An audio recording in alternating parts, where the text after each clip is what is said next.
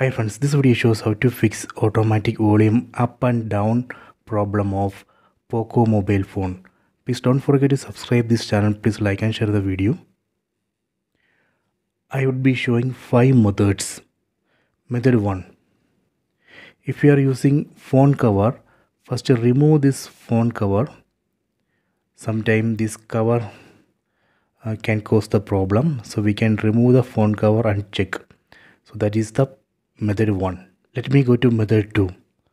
After removing this phone cover, still if you are facing that issue, you can try method 2. Method 2. After removing this phone cover, clean this volume button.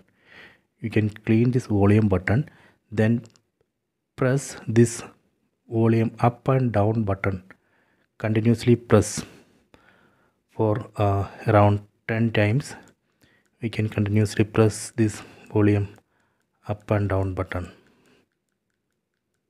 Okay, then check. That should work. This is a method 2. Method 3. Go to settings. Tap on the settings app icon. Select about phone.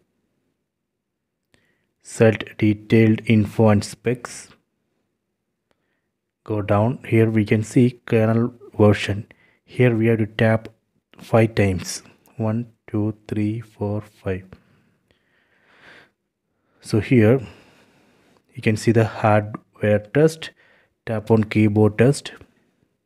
So here you can see volume up, volume down and power. First press volume up. You can see volume up label gone. Then press volume down. Then press power. Done. Then go back. You can see that hardware test of keyboard has passed. So just complete this test, then check. So this is a method 3. Let me go to method 4. Method 4. Go to settings. Tap on the settings app icon. Go down. Then select additional settings. Select accessibility. Select hearing. So here we have to enable mono audio. Tap here. Then you can make it to right side. Done. So after that you can test that this should work. This is a method 4. So if method 4 also not working, then you can go to method 5. Method 5. Go to settings. Tap on the settings app icon. Select about phone. Go down. Select factory reset. Then tap on erase all data. Then tap on factory reset. Here you should be careful because this operation would delete all data from your phone. Your videos, images, accounts, apps, everything.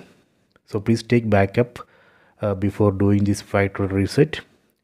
This is a method 5. So these are the 5 methods. Please check it.